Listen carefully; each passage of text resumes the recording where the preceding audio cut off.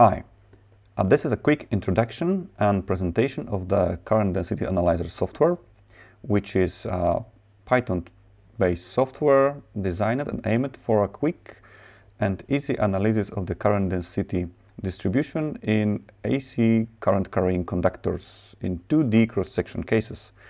The idea of the software is to make it quick and easy for comparison cases and for some power losses and analysis and similar ones.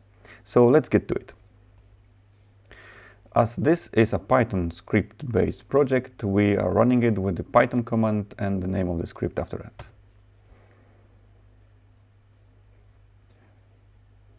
Doing that, we get the main window of the program. Let's enlarge it. So the main window is contained of three areas: the drop-down menu, the canvas area in the middle, and the right-hand panel with some activities in it. In general, how it works. In the canvas area, we can sketch our geometry. The simplest way to sketch something and the way to start work on it is to select which phase of the three-phase system we're going to sketch: a phase A, phase B, or the phase C. The canvas is divided into squares. This is a grid, which is representing at the same time our mesh for the analysis. Currently, the grid size is 10 millimeters, which means each square is 10 by 10 millimeters. So, if we draw a bus bar of the phase A, selecting the phase A from the active operation, and just click and drag to draw it. So we have a bar. We can take a look at the View menu and Open CAD window, which is a Matplotlib based display window that shows what we just draw, but with respect to the geometry and some dimensions and so on. So it could be handy if you want to check the sanity of your sketch. So we have one bar here. We can, for example, say that we have like 3 bars in our system for the phase A. Now we can draw something for the phase B, and we can just select the B over here, and let's say we are drawing the phase B. The interface can be a little bit sluggish here, as I am recording the screen at the same time. So we have right now 2 phases. So let's do the same for the phase C. However, let's do it using a different tool. From the active operations, we can select the copy tool, which is the one in the middle, and then let's drag a rectangle around the phase A. The marked at the yellow cells were copied to the clipboard. So now we can paste them. So we can paste them, and the software automatically switch the operation mode to paste from clipboard. There are several paste modes available. So we can paste it as just as we copy it, and we're gonna get the phase A here. We can, with this basic mode, when you pasted it, you paste only the data. You don't pass the empty cells that were selected. If you want to paste with the empty cell, we can switch to the second paste mode over here, which is a full paste mode, and when we do it, you can see that we've been passing as well the emptiness, which could be helpful sometimes, but we made a lot of mess, so we can clean it up. So the one way of cleaning it up is to use a right mouse button and drag around, which erase whatever is under the cursor. The other method could be, we can take the select tool, grab some empty stuff, select the paste mode with the emptiness, and just paste nothing in this place. So let's grab the selection tool again. Let's grab our phase A. And now we can paste it, switching the active elements to different phase. So let's select from the paste mode, paste as phase C, and click here. So we have our system. It's A, B, and C, red, green, and blue phase. So we can do an analysis of this. However, we see that our geometry is approximated right now with pretty chunky squares, with most probably with effectively gives us not that precise results of our analysis.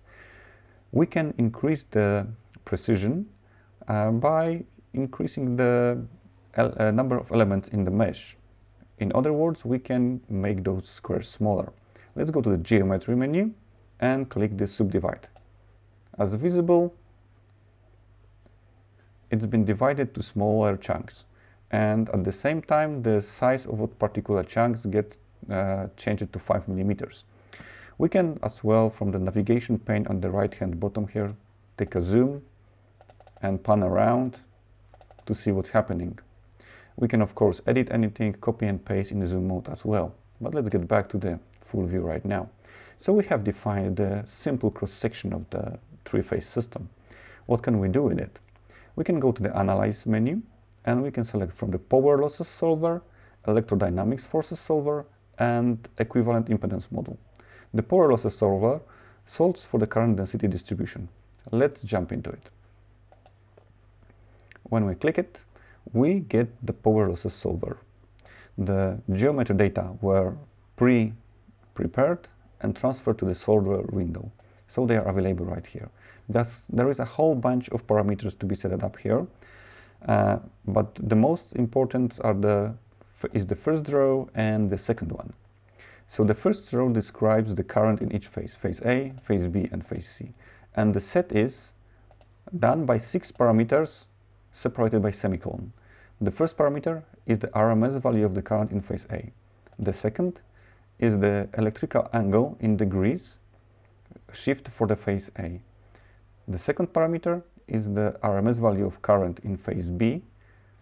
And the next parameter is the electrical angle in degrees for the phase B.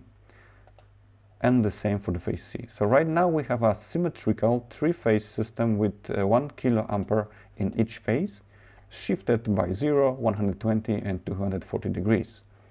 The frequency of the analysis system is set to be 50 Hz, and the conductor temperature is set to 140 degrees Celsius. It is important to know that the temperature of the conductor impacts the resistivity of the material, and since this all assumes that we are working with copper here, it has an impact on the current density distribution. So let's have those three set up. Let's click the Set the Parameters. There are several more parameters, but they are related to very simple thermal model that is being used in the software, and let's just skip it for now. The last but not least is the length of the analysis. So in general, we're gonna get the power losses as output, but the power losses are calculated for the given length. Here, by default, it's 1 meter. So having that all done, let's click the Calculate.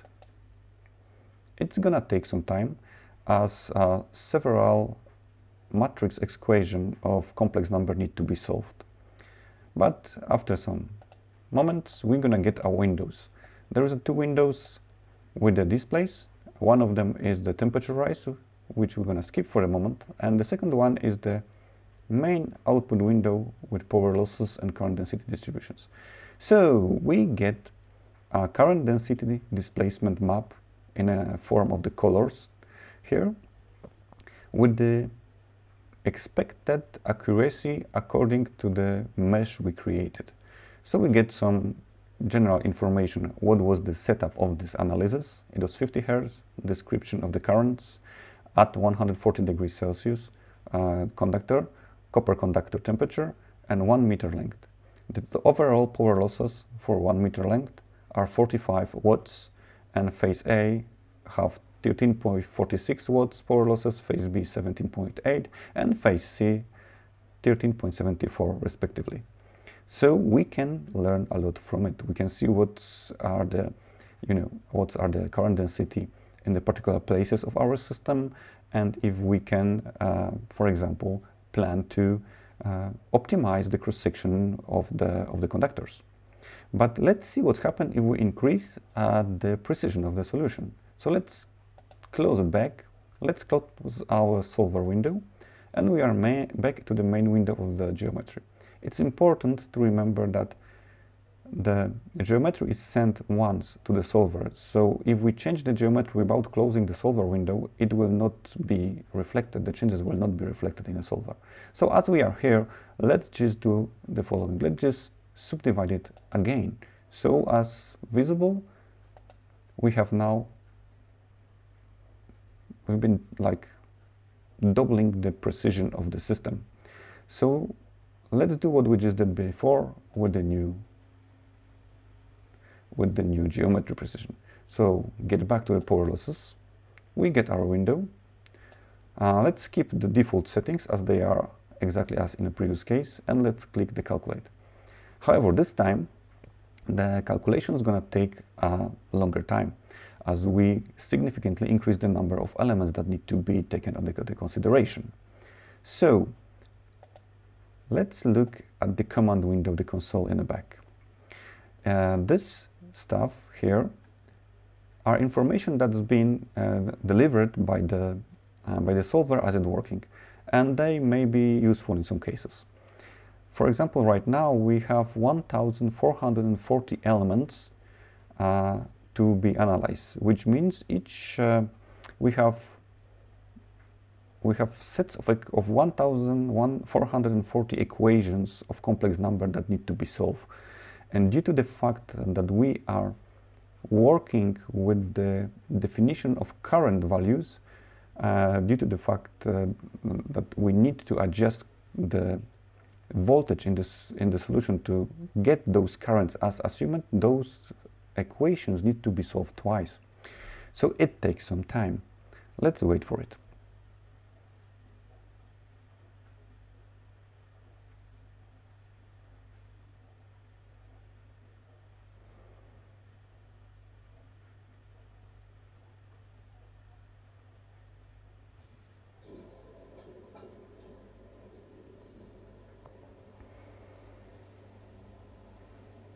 And it took roughly about 2 or 3 minutes to get us here.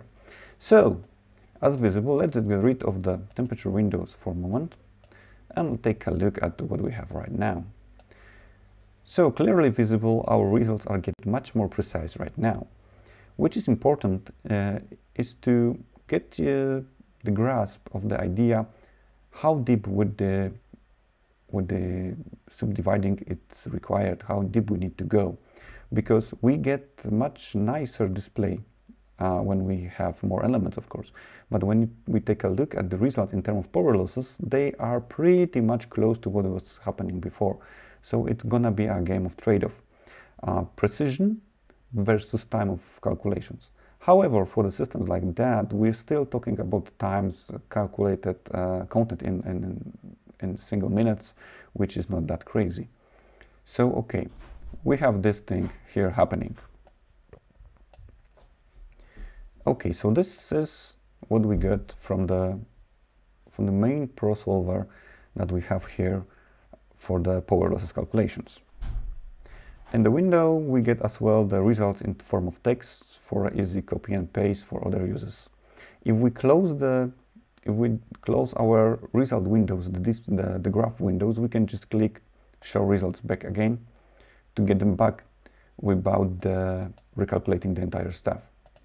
If we are playing around with the temperature stuff, with a very basic model based on thermal network theory, we can just do changes over here and do recalculate temperatures, which doesn't require to recalculate the power losses, so it's very fast. So let's take a look at temperaturized windows for a second. This stuff just do a very simple calculations. As you can see, the solver identify each bar. There is a specific algorithm of dividing the drawed geometry to separate conductors and put numbers of them. Those are the one in the square brackets here. So we can see that it's been calculated for some given temperature rises. And those temperature rises are pretty low because we have a huge cross section for 1000 amperes current. So how it works? It just takes the area of cooling that is for the particular bar, which is taken from the perimeter length multiplied by the analysis length, and do the calculations. Each bar power losses versus the very simple heat exchange equation, which use the heat exchange coefficient equals to 7 watt per meter square Kelvin, and thermal conductivity of 0.25. So we have the results like that. So the maximum temperature rise over here is 5.6, which by the way can be read from the bottom right hand corner if we hover around the area. So let's do like this.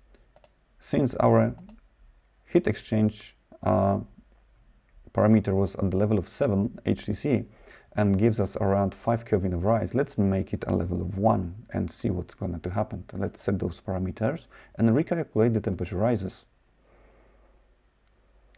And we're going to get our result windows back quite instantaneously. And as visible, we have dropped down the heat exchange ratio and the temperatures went up. So this as well could be used for some quick like engineering guidance from the perspective of expected temperatures. Okay, so let's get out of those windows and as well from the solver. And let's get back to our geometry. To make speed up the things, let's just click geometry and simplify to get rid of some of those additional, let's say, informations. In general, let's make it even simplified. So this is the basics we can have. So what else we can do with it? The Analyze menu gives us as well the electrodynamic forces solver. Let's kick it in. This one is very simple. What do we define is the length of the analysis for the entire system and the current for phase A, phase B and phase C in kiloamps. So this is a static solver. So it solves it assuming the uniform current density distribution in the entire phase and just analyze one moment in time, giving us the forces vectors acting on each bar and each phase as a total when such currents are applied. So let's give it a try. And as we can see, we get a new window here. So what do we have here? We do have overall display of the force density, which means the force magnitude value per area of each element. And we get as well the marked arrows, which shows the forces acting on each phases, which is not for the particular bars over here, but for the entire phase. So as this is a spot in time, typical for the three-phase short circuit, we have the situations that two of those phases are repelling each other and the forces acting on the third one are just gathered sum to zero in geometrical sum. But what if we want to know what are the forces acting and in which directions precisely for the particular bars? Let's just drop the graphical window and get back to this result over here. We can see that we have phase A, phase B and phase C vectors explicitly state for the X and Y direction. But when we get back to our terminal window of the application, which we have over here, it can be seen that we get results for each bar separately, which can be useful when we do some analysis or we need some input for some mechanical analysis, let's say. Okay. So let's get back again to the main window, and having this geometry, let's check out the last solver, which is equivalent impedance model 1. Just running it up, it asks you about what is the frequency your system is operating as here, and everything's here in this software. Assume that we are working with the sinusoidal shape currents. What's your conductor temperature? And it's assumed all conductors are made out of copper, and you just set the temperatures here. And when you click calculate, it's gonna do some calculations and it will give you single line diagram parameters for phase A, phase B and phase C. So those are pretty much symmetrical in this particular case. As you can see, we have like 12.71 microohms and each phase is about 0.8 microhenries in inductance. So let's make some different geometry to see if this is going to change. Let's get crazy. Let's make file, new geometry. Yep, we want to have a new geometry, and let's just do something which makes virtually no sense, but let's just do something. So we have face A,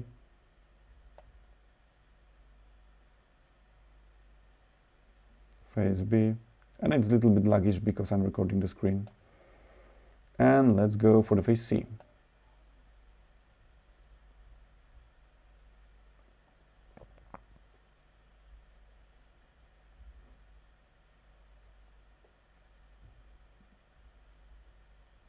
And in general, this makes it pretty huge. If we take a look at this CAD window, we can clearly see that we are talking about a lot of millimeters, you know, size in millimeters. You can see that we are talking about 300 versus 150. It's 150 millimeters somewhere around, which is a huge set. However, it doesn't have to be like that. Let's say this reflects the geometry we have, but the scale is off. Let's just pick the size of one square and make it 1 millimeter. And as soon as you click out of it, it's going to change. So now when we go to the CAD view,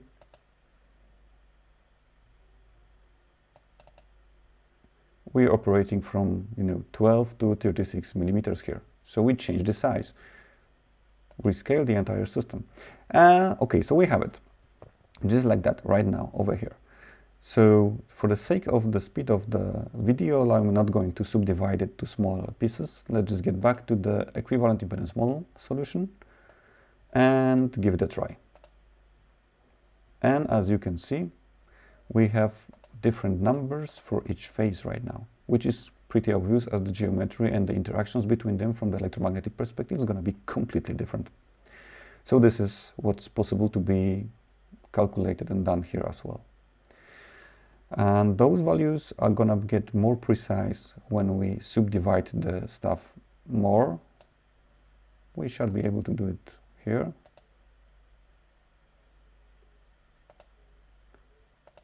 Yeah, and we encounter kind of a issue because the subdivide is locked that we cannot go lower than 1 millimeter for the sake of typical applications. This may be changed in the configuration with the new releases as well. But if we want to subdivide it more, we can do a trick with, let's say, back that this is a 10 millimeter stuff. Then we can go to geometry, subdivide. We get both of them, and those are 5 millimeters. But we can say this is not 5, this is 0.5 millimeter, and we are good to go. If we go for the CAD view again, we're still rolling the right size, small size. So let's just run the impedance model. It's going to take longer as we have now a lot more elements to be analyzed. And you can see we get the results, but they are not getting that much crazy different from the previous one. So again, it's a game of trade-off, how precise we want to be and what we are expecting to get at the end of the day. So in basics, this is how it works. Just to summarize,